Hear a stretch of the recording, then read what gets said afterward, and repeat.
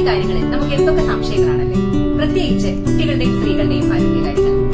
ആധുനിക വൈദ്യശാസ്ത്രത്തിലെ ചികിത്സാ രീതികളെ കുറിച്ചുള്ള ശാസ്ത്രീയമായ അറിവുകളും അതുപോലെ ആരോഗ്യ വിഷയങ്ങളിലെ നിങ്ങളുടെ സംശയങ്ങൾക്കുള്ള ഉത്തരങ്ങളുമാണ് ഈ ചാനൽ വഴി നിങ്ങൾ കേൾക്കുന്നത്. അതിനായി ഈ യൂട്യൂബ് ചാനൽ സബ്സ്ക്രൈബ് ചെയ്യുക, ബെൽ ബട്ടൺ അമർത്തുക. നമസ്കാരം, ഡോക്ടർ സൗമ്യ സരിൻ ഹീലിംഗ് ടോൺസിലേക്ക് സ്വാഗതം. ഇന്ന് നമ്മൾ ചർച്ചയ്ക്കെടുക്കുന്ന വിഷയം കുട്ടികളിലെ വിരശല്യമാണ്. ഒരു തവണയെങ്കിലും ഈ വിരശല്യം അഭിമുഖീകരിക്കാത്ത മാതാപിതാക്കൾ വളരെ കുറവായിരിക്കും. നമ്മുടെ കുട്ടികളുടെ ജീവിതത്തെ വളരെ മോശമായിട്ട് ബാധിക്കുന്ന ഒരു കാര്യം തന്നെയാണ് വിരശല്യം. പലപ്പോഴും നമ്മൾ അതിനെ അവഗണിക്കാറാണ് പതിവ്. പക്ഷെ അതൊരിക്കലും അത് ചെയ്യരുത്. അതെന്തുകൊണ്ടാണെന്ന് നമുക്ക് ഈ ടോക്കിൽ കേൾക്കാം. ആദ്യമായിട്ട് എനിക്ക് പറയാനുള്ളത്, ഒരു തരം വിരകളല്ല ഉള്ളൂ, ധാരാളം ടൈപ്പ് വിരകളുണ്ട്. അതിൽ ഏറ്റവും കൂടുതലായിട്ട് കുട്ടികൾക്ക് പ്രശ്നങ്ങൾ ഉണ്ടാക്കുന്നതായി കാണുന്നത് 3 തരം വിരകളാണ്. 1 പിൻവേം, 2 റൗണ്ട് വേം, 3 ഹുക്ക് വേം. ഇതിൽ തന്നെ ഓരോന്നിനും ഓരോ തരത്തിലുള്ള ലക്ഷണങ്ങളാണ് ഉള്ളത്, ഓരോന്നിനും ഓരോ തരത്തിലുള്ള പ്രശ്നങ്ങളുമാണ് ഉള്ളത്. എങ്കിൽ പോലും എന്തുകൊണ്ടാണ് ഇതിൽ ഏത് വിരശല്യമാണെങ്കിലും അതിനെ നിങ്ങൾ അവഗണിക്കരുത് എന്ന് പറയാനുള്ള ഒരു കാരണമെന്ന് ഞാൻ പറഞ്ഞുതരാം. നമുക്ക് എല്ലാവർക്കും അറിയുന്ന പോലെ വിരകൾ പാരസൈറ്റിക് ജീവികളാണ്. അതായത് നമ്മുടെ ശരീരത്തിന്റെ പോഷകാംശങ്ങളെ ഉപയോഗിച്ചിട്ട് ജീവിക്കുന്ന, എന്നാൽ നമ്മുടെ ശരീരത്തിന് മോശം കാര്യങ്ങൾ, അതായത് നമുക്ക് ഹാനികരമായിട്ടുള്ള കാര്യങ്ങൾ ഉണ്ടാക്കുന്ന പരാത ജീവികളെയാണ് ഈ പരാന്ന ജീവികൾ എന്നൊക്കെ പറയില്ലേ. അതായത് അന്യന്റെ അന്നം ഭക്ഷിച്ച് അവർക്ക് ബുദ്ധിമുട്ടുണ്ടാക്കുന്ന ജീവികൾ. അങ്ങനെയുള്ള പാരസൈറ്റിക് ആയിട്ടുള്ള ജീവികളാണ് ഈ പറയുന്ന വിരകൾ.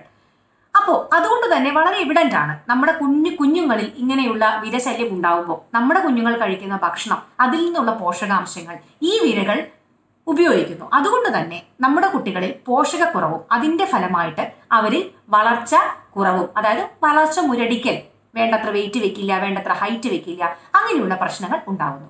അത് മാത്രമല്ല, ഹുക്കുവം പോലെയുള്ള, ഹുക്കുവം എന്ന് പറയുന്നത് നമ്മൾ സാധാരണ ഭാഷയിൽ കൊക്കപ്പുഴു എന്ന് പറയും. അതിന്റെ പ്രശ്നം എന്ന് പറഞ്ഞു കഴിഞ്ഞാൽ, ഇത് നമ്മുടെ കുടലിൽ, ഇതൊക്കെ വൻകുടലിലാണ് പ്രധാനമായിട്ടും കാണുന്നത്. ഈ കുടലിൽ ഇവര് ചെറിയ ചെറിയ ചെറിയ മുറിവുകൾ ഉണ്ടാക്കി അതിൽ നിന്ന് മൈക്രോ ബ്ലീഡിംഗ് എന്ന് പറയും. അതായത് ചെറുതായിട്ടുള്ള ബ്ലീഡിംഗ്, രക്തസ്രാവം ഉണ്ടാക്കും.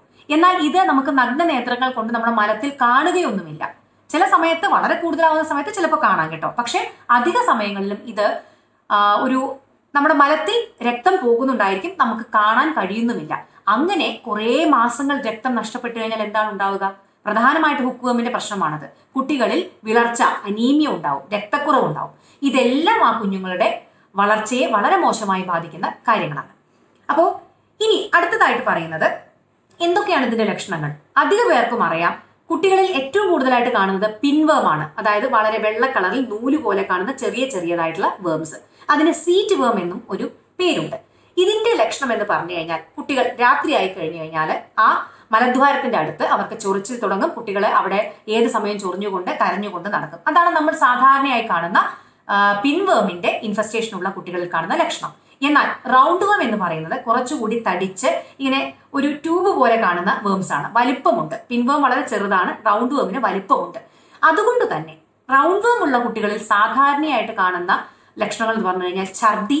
അതെന്തുകൊണ്ടാണെന്ന് വെച്ച് കഴിഞ്ഞാൽ, ഈ റൗണ്ട് വേമുകൾ കെട്ടുപിണഞ്ഞ് ഇവരുടെ കുടലുകളിൽ പലപ്പോഴും മലബന്ധം ഉണ്ടാക്കും. അവിടെ ഒരു ഒബ്സ്ട്രക്ഷൻ ഉണ്ടാക്കി, ബ്ലോക്ക് ഉണ്ടാക്കി, മലം കൃത്യമായിട്ട് ഒഴിഞ്ഞു പോവുകയില്ല. അതിന്റെ ഫലമായിട്ട് തന്നെ പലപ്പോഴും ഛർദിയും മലബന്ധവും ഉണ്ടാവും. അപ്പൊ ഇതൊക്കെയാണ് സാധാരണ രീതിയിൽ കുട്ടികളിൽ കാണുന്ന ലക്ഷണങ്ങൾ. ഇനി ഇതെങ്ങനെയാണ് ഒരാളിൽ നിന്ന് മറ്റൊരാളിലേക്ക് പകരുന്നത്? പല വഴികളുണ്ട്. നമുക്കറിയാം, ഒരു വീട്ടിൽ 3 കുട്ടികൾ ഉണ്ടെങ്കിൽ ഒരു കുട്ടിക്ക് മാത്രമായിട്ട് ഒരിക്കലും വിരശല്യം ഉണ്ടാവില്ല. ഒരു കുട്ടിക്കുണ്ടെങ്കിൽ എന്തായാലും 90% 3 കുട്ടികൾക്കും വരും. പലപ്പോഴും മുതിർന്നവർക്കും വരും. അതെന്തുകൊണ്ടാണ്? ഇത് മറ്റൊരാളിലേക്ക് പകരുന്നത് വളരെ എളുപ്പമാണ്. അതിന് പല രീതികളുണ്ട്. ഒന്നാമത്തെ രീതി നമ്മൾ പറഞ്ഞു, മലദ്വാരത്തിനടുത്താണ് ചൊറിച്ചിൽ വരുന്നത്. അതെന്തുകൊണ്ടാണെന്ന് അറിയാമോ? ആ കുഞ്ഞിന്റെ ശരീരത്തിലുള്ള വിരകളിൽ ആൺവിരകളും പെൺവിരകളും ഉണ്ടാവും. അതിൽ പെൺവിരകൾ രാത്രിയാവുന്ന സമയത്ത് മലദ്വാരത്തിന്റെ അടുത്തെത്തി അവിടെ ഇങ്ങനെ അവരുടെ വാല് കൊണ്ട് ചെറിയതായിട്ട് ഇങ്ങനെ ഒരു കുഴി ഉണ്ടാക്കാൻ തുടങ്ങും. അവർ ഈ കുഴിക്കുന്ന ആ ഒരു പ്രക്രിയയാണ് നമുക്ക് ഈ ചൊറിച്ചിലായിട്ട് അനുഭവപ്പെടുന്നത്. ഈ കുഴി കുഴിക്കുന്നത് എന്തിനാ? വാലുകൊണ്ട് അവിടെ ചെറിയ മുറിവുകൾ ഉണ്ടാക്കുകയാണ് ചെയ്യുന്നത്. ആ മുറിവുകളിലാണ് അവർ അവരുടെ മുട്ടകൾ ഇടുന്നത്. അതായത് മുട്ടയിട്ടിട്ട് പുതിയ വിരകൾ വിരിഞ്ഞുണ്ടാവുന്ന മുട്ടകൾ ഈ മലദ്വാരത്തിന്റെ അടുത്ത് ചെറിയ കുഴികൾ ഉണ്ടാക്കിയാണ് അവർ നിക്ഷേപിക്കുന്നത്. അപ്പോൾ ഈ കുട്ടികൾ എന്താ ചെയ്യുക? ഇങ്ങനെ ചൊറിച്ചിൽ വരുമ്പോൾ സ്വാഭാവികമായിട്ടും അവർ അവരുടെ കൈ നഖം ഉപയോഗിച്ചിട്ട് അവിടെ ചൊറിയും. ഈ ചൊറിയുമ്പോൾ എന്താ സംഭവിക്കുന്നത്? അവിടെയുള്ള വേംസ് ഉണ്ടായിരിക്കും, അതായത് ഈ വിരകൾ ഉണ്ടായിരിക്കും, അവർ ഇട്ട മുട്ടകൾ ഉണ്ടായിരിക്കും. ഈ വേംസും മുട്ടകളും എല്ലാം അവർ ഈ ചൊറിഞ്ഞ അവരുടെ കൈയുടെ നഖത്തിനുള്ളിൽ പറ്റിപ്പിടിച്ചിരിക്കും. ഈ നഖം കൊണ്ട് അവരെന്ത് ചെയ്യും? കൈ കഴുകാതെ ചിലപ്പോൾ അതേ രീതിയിൽ നഖം കടിക്കും. ആ വിരകളും മുട്ടകളും എല്ലാം പിന്നെയും നമ്മുടെ വായ വഴി നമ്മുടെ വയറ്റിലേക്ക്. അല്ലെങ്കിൽ അവരെന്ത് ചെയ്യും? ഈ കൈ കൊണ്ട് ഒരു ഭക്ഷണ സാധനം എടുത്ത് കഴിക്കും. ആ ഭക്ഷണ സാധനം വഴിയും പിന്നെയും നമ്മുടെ വയറിനുള്ളിലോട്ട്. അപ്പോൾ ഒരു ആളിൽ നിന്ന് തന്നെ അതേ ആളിലേക്ക് ഈ വിരകൾ മുട്ടകളും ഇങ്ങനെ പോയിക്കൊണ്ടിരിക്കുന്നു, ഒരു സൈക്കിൾ പോലെ. മനസ്സിലായോ? അത് ഒന്നാമത്തെ രീതി. ഇനി അതല്ല, വേറൊരു രീതി ഞാൻ പറഞ്ഞല്ലോ. എന്തുകൊണ്ടാണ് ഈ പിൻവേമിനെ സീറ്റ് വേം എന്ന് പറയുന്നത്? ഈ പറയുന്ന രീതിയിൽ മലദ്വാരത്തിനടുത്ത് ധാരാളം മുട്ടകളും വിരകളും ഒക്കെ ഉണ്ടാവുന്നതെന്ന് ഞാൻ പറഞ്ഞു. അപ്പോൾ അവർ ധരിക്കുന്ന അടിവസ്ത്രങ്ങളിൽ ഇതെല്ലാം പറ്റിപ്പിടിച്ചിട്ടുണ്ടായിരിക്കും. ഈ അടിവസ്ത്രം വൃത്തിയായിട്ട് നമ്മൾ അലക്കുന്നില്ല, ആ രീതിയിൽ നമ്മൾ കൃത്യമായിട്ട് വിമുക്തമാക്കുന്നില്ലെങ്കിൽ അതേ ആളിലേക്ക് തന്നെ പിന്നെയും ആ മുട്ടകളും വിരകളും കയറും. അല്ല, ഇവർ പോയിട്ട് ഒരു സ്ഥലത്ത് ഇരിക്കുന്നു, അവിടെ അടിവസ്ത്രത്തിലെല്ലാം ഇത്തരത്തിൽ മുട്ടകളും വിരകളും ഉണ്ട്. ആ ഇരിക്കുന്ന സ്ഥലത്ത് ഇതെല്ലാം പറ്റിപ്പിടിക്കും. അവിടെ വേറെ ഒരാൾ പോയിട്ട് ഇരുന്ന് കഴിഞ്ഞാൽ അദ്ദേഹത്തിലേക്കും ഈ വിരകൾക്കും മുട്ടകൾക്കും പടർന്നു പിടിക്കാൻ സാധിക്കും.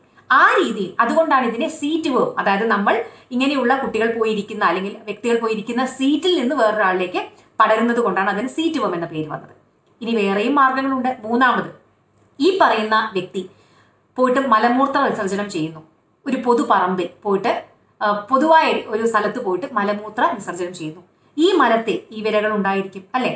ഈ മലത്തിൽ ഒരു ഈച്ച അല്ലെങ്കിൽ അങ്ങനെയുള്ള പ്രാണികൾ പോയിരുന്നു. അതേ ഈച്ച തന്നെ അതിന്റെ കാലിൽ പറ്റിപ്പിടിച്ച ഈ വിരകളുടെയും മുട്ടകളുടെയും എല്ലാം കൂടി ഭക്ഷണ സാധനത്തിൽ, അടച്ചു വെക്കാത്ത ഭക്ഷണ സാധനത്തിൽ വന്നിരിക്കുന്നു.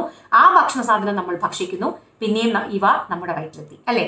ഇനി നാലാമത്തെ മാർഗം, ഈ മലമൂത്ര വിസർജനം നടത്തിയ സ്ഥലത്ത് നമ്മൾ ചെരുപ്പൊന്നും ഉപയോഗിക്കാതെ നടന്നു. നമ്മുടെ കാലിൽ കൂടെ അവർക്ക് ഈ കാലിന്റെ ത്വക്കിനെ തുളച്ച് നമ്മുടെ ശരീരത്തിനുള്ളിൽ കയറാനുള്ള ശക്തിയുണ്ട് ഈ വിരകൾക്ക്. അങ്ങനെ നാലാമത്തെ ഒരു മാർഗമായിട്ട് അവർ നേരിട്ട് മണ്ണിൽ നിന്ന് ചെരുപ്പ് ഉപയോഗിച്ചിട്ടില്ലെങ്കിൽ നമ്മുടെ കാൽ വഴി നമ്മുടെ ശരീരത്തിനുള്ളിലേക്ക് കയറുന്നു. വേറെയും വഴികളുണ്ട്. 5, ഇങ്ങനെയുള്ള സ്ഥലത്ത് മഴക്കാലമൊക്കെ ആണെങ്കിൽ അവിടെ നിന്നുള്ള വെള്ളമൊക്കെ ഒലിച്ച് ഇങ്ങനെയുള്ള മുട്ടകളും വിരകളും ഒക്കെ ആയിട്ടുള്ള വെള്ളമായിരിക്കും നമ്മുടെ കിണറ്റിലും കുളത്തിലൊക്കെ എത്തുന്നത്. നമ്മൾ വെള്ളം കൃത്യമായിട്ട് ചൂടാക്കി തിളപ്പിച്ച് കുടിച്ചിട്ടില്ലെങ്കിൽ ആ വഴിയും നമ്മുടെ ശരീരത്തിലേക്ക് ഈ മുട്ടകൾക്ക് കടക്കാം.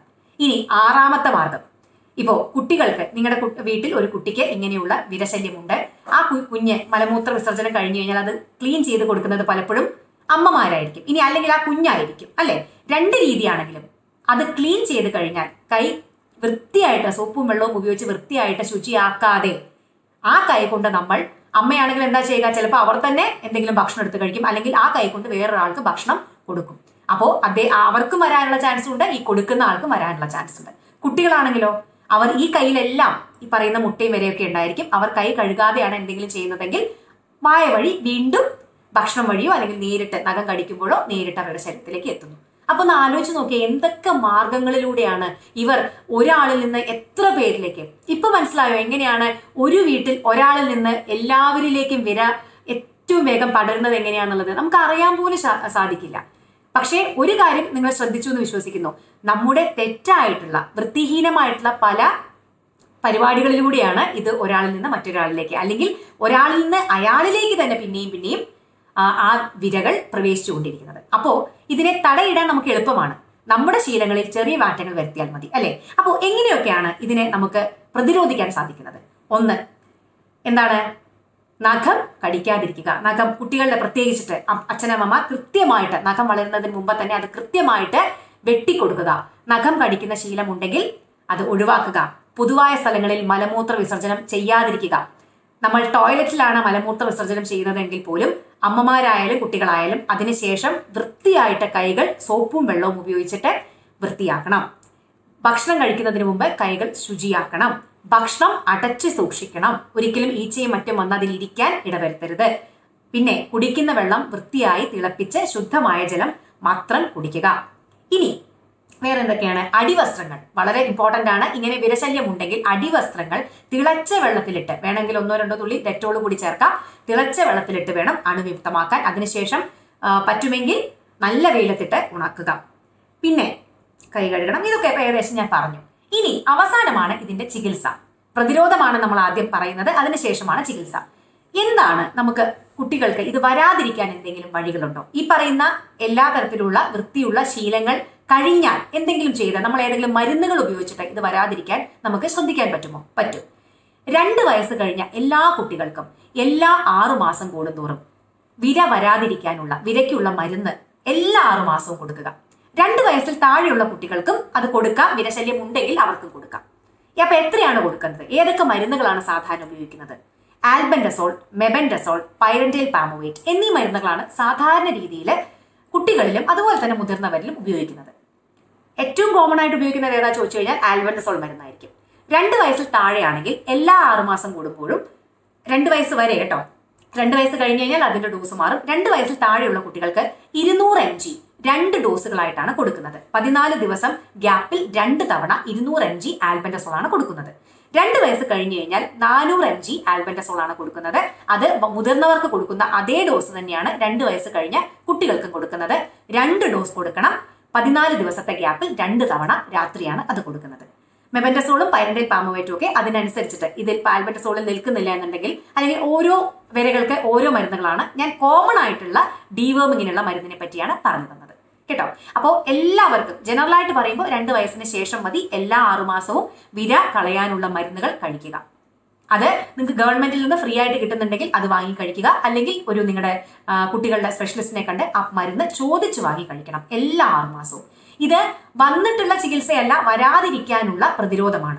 ഇനി വന്നു കഴിഞ്ഞാൽ അപ്പോഴും കൃത്യമായിട്ടുള്ള ചികിത്സ എടുത്ത് ഇതിനെ പൂർണ്ണമായിട്ട് നമ്മൾ നമ്മുടെ ശരീരത്തിൽ നിന്ന് നിർമ്മാർജ്ജനം ചെയ്യണം. കാരണം ഞാൻ പറഞ്ഞല്ലോ, നിങ്ങളുടെ കുട്ടിയുടെ വളർച്ച മുരടിപ്പിക്കാൻ ഈ പറയുന്ന എല്ലാ വിരകൾക്കും ശക്തിയുണ്ട്. അപ്പൊ അതുകൊണ്ട് ഒരിക്കലും ഇതിനെ അവഗണിക്കരുത്. വിരശല്യം ഉണ്ടെങ്കിൽ ഒരു ഡോക്ടറെ കണ്ട് കൃത്യമായ മരുന്നുകൾ അദ്ദേഹം പറയുന്ന പോലെ കഴിക്കണം. ഒരു കാര്യം കൂടി, ചില സന്ദർഭങ്ങളിൽ കുട്ടികൾക്ക് വിരശല്യം മാറുന്നില്ലെങ്കിൽ വീട്ടിലുള്ള എല്ലാവരോടും ചികിത്സ എടുക്കാൻ പറയാറുണ്ട്. അത് നിർബന്ധമായിട്ടും ചെയ്യണം. ഞാൻ പറഞ്ഞല്ലോ, പലപ്പോഴും ആ വീട്ടിൽ വിരയുള്ള വേറൊരു വ്യക്തിയായിരിക്കാം, ചിലപ്പോൾ അമ്മയ്ക്കോ അച്ഛനോ ആയിരിക്കാം ഈ പ്രശ്നം. അവർക്ക് ചിലപ്പോൾ അത് മനസ്സിലായിട്ട് പോലും ഉണ്ടാവില്ല. അവരായിരിക്കാം ഈ കുട്ടിക്ക് ഈ വിര കൊടുക്കുന്ന ആളുകൾ. അപ്പൊ അതുകൊണ്ട് കുട്ടിക്ക് വിരയ്ക്കുള്ള മരുന്ന് കൊടുത്തിട്ട് മാറുന്നില്ലെങ്കിൽ ആ വീട്ടിലുള്ള എല്ലാവരും ഒരുമിച്ച് തന്നെ അതിന്റെ മരുന്ന് കഴിക്കുന്നത് വളരെ അത്യാവശ്യമാണ് കേട്ടോ. അപ്പോൾ ഇത്രയും പറഞ്ഞുകൊണ്ട് ഈ ടോക്ക് വൈൻഡപ്പ് ചെയ്യുകയാണ്.